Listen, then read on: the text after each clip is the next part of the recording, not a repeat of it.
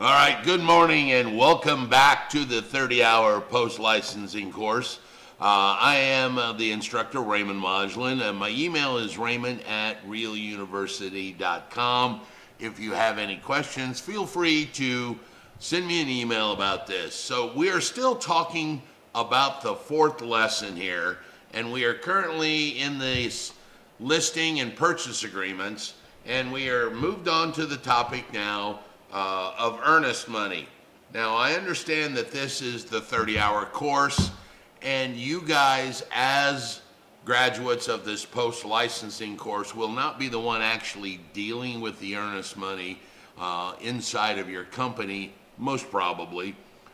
This is typically more something that's discussed with the 24-hour managing broker course. However, I think it is still very important for you to understand at least the basics of how the earnest money and the earnest money system should work, all right? So typically, most brokerages will have two bank accounts, okay?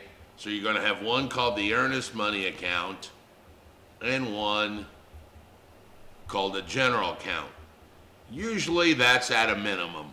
I have seen some people have two earnest money accounts, and we can talk about that here in a minute and explain why that would happen. So in the earnest money account is where all of the money that gets deposited that is being held in earnest for the buyer, all right? Now, in the general account would be all of the other money that is being held that would be used by the brokerage in some form. You know, you got to pay your rent, you got to pay out commissions, you got utilities and office supplies and, you know, all kinds of other things. In the earnest money, this is always considered a credit to the buyer. This money is held as a credit to the buyer and is held typically by the listing agent, all right? Now, one of the number one violations, and one that is often caught, is when a broker erroneously puts earnest money into the general account, all right? That whole definition is defined as commingling, all right? You are commingling other people's money with the brokerage money. That is, in fact, a violation of the Indiana's administrative laws. So that's typically like one of the number one violations. Now, here's the problem. It doesn't really matter if it's on accident or if it was some subversive reason that was happened. So you've got to be extremely careful on making sure that when you deposit earnest money checks, that they do in fact go into the right account. Now, the earnest money account must be in an account that is federally backed, so it's the FDIC, or it can go into a credit union, and there is a similar version of the FDIC for credit unions. And the reason the rule says this is so that somebody doesn't go, well, the earnest money account is my pocket or the front desk drawer of my office. So it must be deposited by the person in charge to one of these types of entities. The next thing is it has to be deposited within 2 banking days. Very critical you understand that word.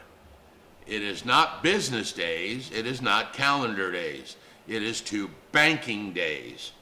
So several exceptions stick out in my mind. One would be, I think, like Columbus Day, Martin Luther King. Banks are closed, but businesses are open. So you must deposit the earnest money into the account. Once you receive it, within 2 banking days. All right?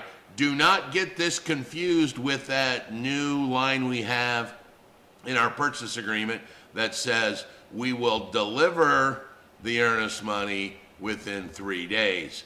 This is the receipt of the earnest money. This rule declares once it's received, you have 2 banking days to put it in. All right?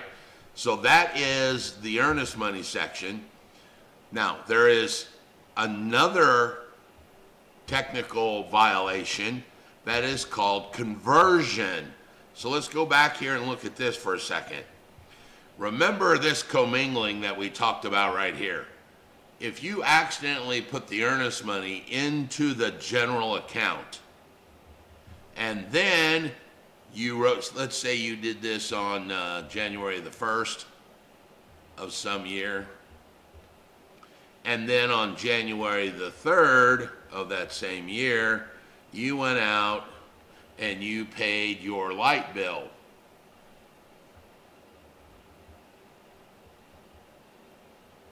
That's my light bulb. The fact is, this earnest money was in your account, and then you wrote money out of that account to some use that would be deemed private by the public. That whole process is called conversion. Conversion.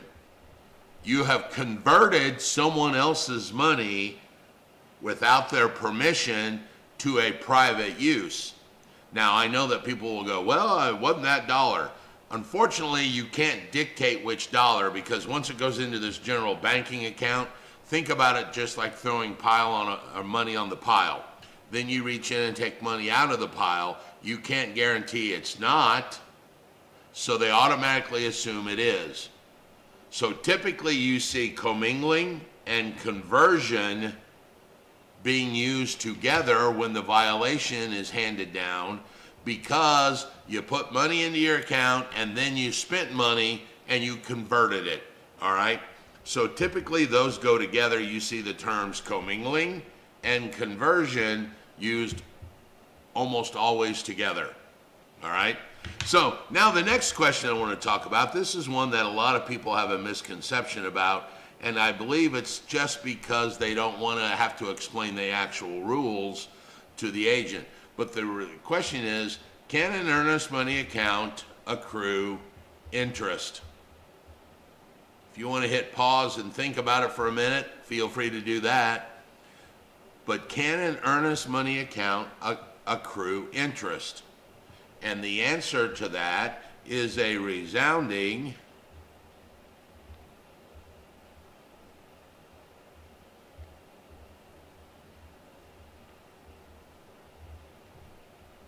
yes, it can. All right. Earnest money accounts can accrue interest. The problem with this is, or where most people automatically make the assumption, is the broker cannot obviously profit from that interest. So I can't keep the interest earned on someone else's money. It must be returned to them. So they give you the $500 earnest money, and then all of a sudden when you go to close, you go ahead and write the earnest money check out. All right? So you see the problem with that? You have to track what each earnest money would do. So what most brokers end up saying is this: no to earning interest. They have their earnest money account be a non-interest bearing account. That way we don't have to worry about this kind of problem. Okay? Now, there is a very special, unique situation that is allowed for, that a earnest money account can earn interest, and then that interest can get paid out to some kind of nonprofit housing organization in the name of the person who put the earnest money in there. So they can get handed out to a 501c3, and that would allow that 7 cents to go to like Indiana Housing, okay? Now, if that is something that is checked in the purchase agreement, I would suggest you might want to go out and make a special earnest money account for that one. So you open it, and then when you close it, you take the 500, go to the closing, and donate that to the Indiana Housing Authority. All right? So there are cases when the earnest money can be donated, but it has to be upon the request and the permission of the buyer.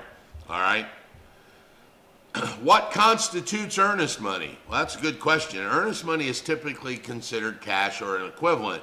Well, everybody understands what cash is. It's the equivalent part that's the problem. I have actually seen, and I don't know if I can do this, just because I think it's cool.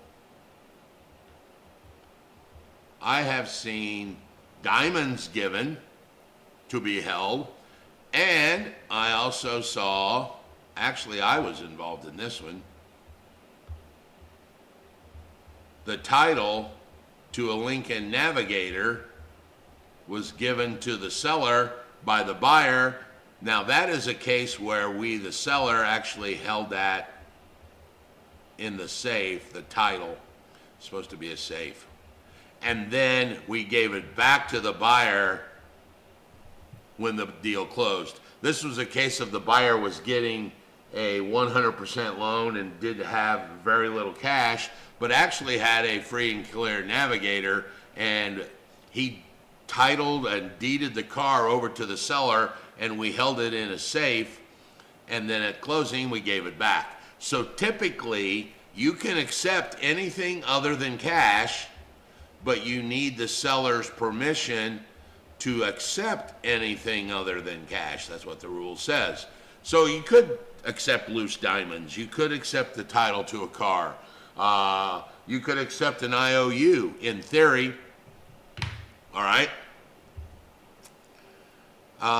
Tracking your earnest money is probably the hugest biggest problem that you have, because what happens is when it goes into a bank, the problem is it gets thrown in there with all the other money that's in the account, and then when your agent comes to you and goes, hey, remember that $500 I gave you 40 days ago?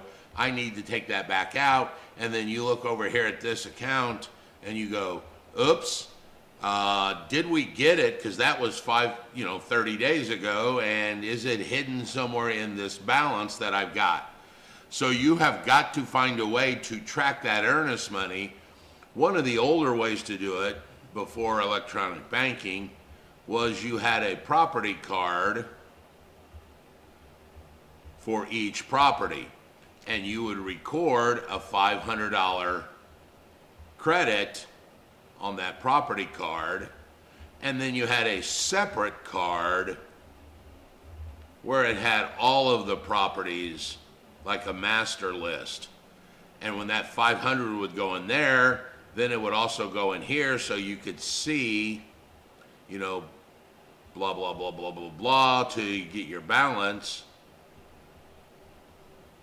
and it matches with what's in your bank account. And then when your agent came and said, hey, I need to close, and I'm closing on that 12 Smith Street property, you would pull that card out and see that plus 500, and then you would go, okay, I'll write you a check for 500, and therefore that property, as far as the earnest money goes, is closed.